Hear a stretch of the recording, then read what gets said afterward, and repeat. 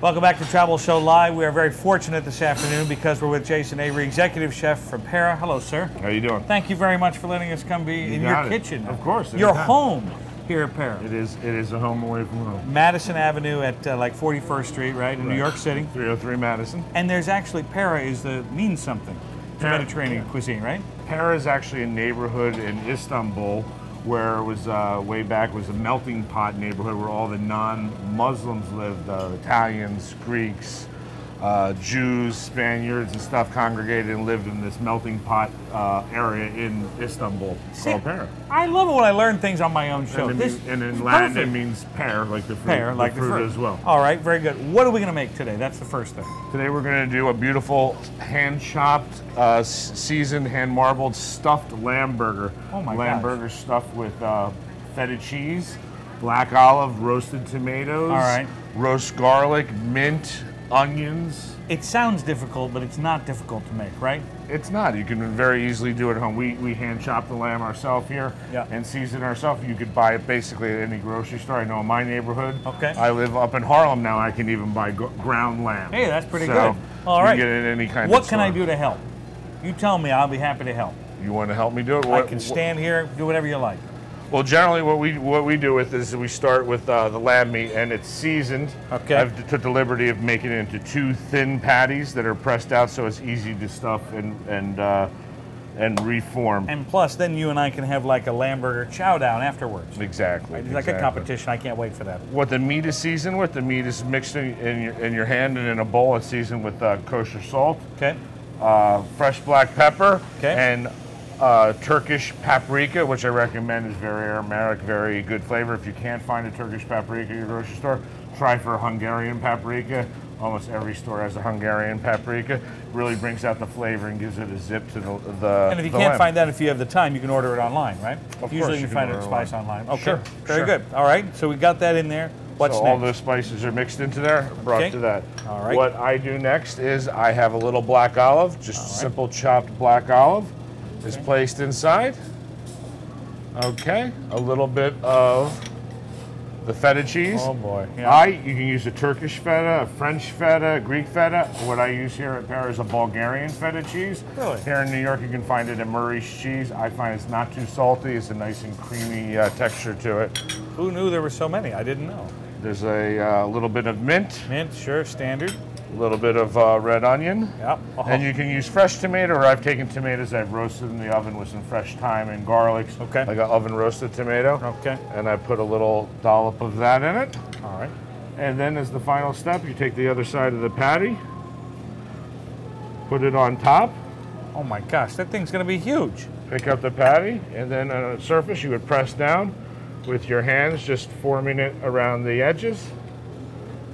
Okay. Flip And you're it actually, over. are you actually making a seal there, just in case? Yeah, it just seals this over there, and we'll Well, put it we on the could, grill. but it's more fun just for you to walk over there. Okay, we'll right, do it yeah, like come that. on over. Okay, because I want to take one that needs to set up in the fridge and get a little firm. I see, okay, very good. So I'm going to grab one from here. So what I recommend is after forming the burger, put it in on a piece of plastic wrap or a nice clean plate in your fridge and let it set up for a good 15-20 minutes. It just gets the meat to firm up a little bit. That's all it needs, 15 to 20. Yeah, just so the meat's not too soft when it hits the grill. I like to cook it medium to medium rare because it's stuffed and the cheese gets melty and such inside. It's a pretty good quick cook because of the stuffing. So I will place it on the grill. Standard grill temperature, I'm assuming. Yeah, your home barbecue or whatever, you know, get the coals nice and white. Can you broil? Can you broil this? You could broil it, you could saute it, Yeah. you could do it however you like. I like the little char flavor. I like the char flavor, yeah. What we serve with the lamb burger here at Pera is our homemade burger bun. Oh. Obviously, I don't think at home you're going to make your own burger bun. Probably You're not. going to get a great Kaiser roll or a potato roll. I love potato rolls on burgers. Yep. And lettuce, tomato, and what I finish with, you see the finished product, some homemade Turkish pickles. Okay. I put on a little shish, this little mini pickle shish that's garnished with hand-cut French fries. Oh, this is going to be delicious. You're making me hungry. Good, well, let's give it a try.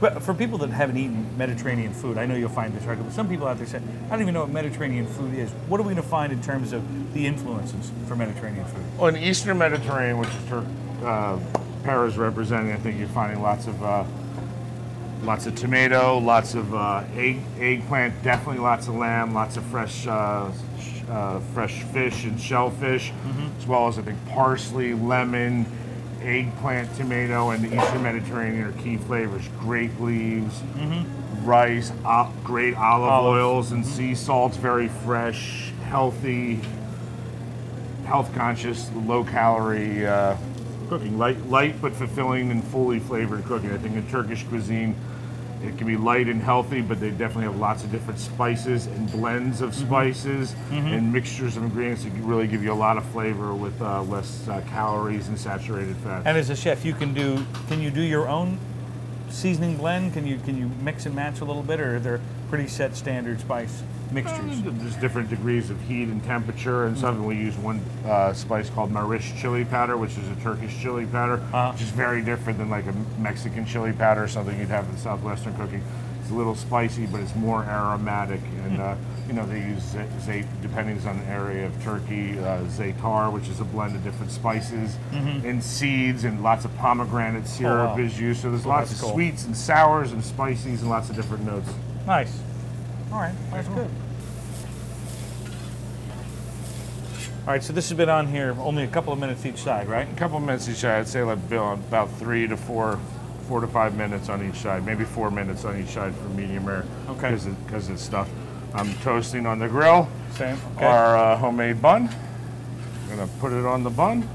Temperature inside of that meat we should be looking for medium rare to medium. You can cook it however you like, but I think that's the way I like it. Yeah, I like that. I'm gonna come over here, assemble it, a little fresh Jersey sliced tomatoes, romaine lettuce. Classic. Sorry.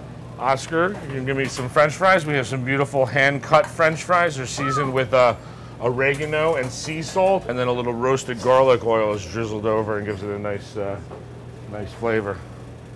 We call them our Mediterranean fries. I like it. Okay. Killer. Place a little bit here in our little fry basket. You just have to be a little careful while cutting the burger. Yeah. Because it's stuffed and you might lose little cheese likes to ooze out and such. But there you go. Outstanding. You can see the cheese kind of melts in there. Stuffed lamb burger.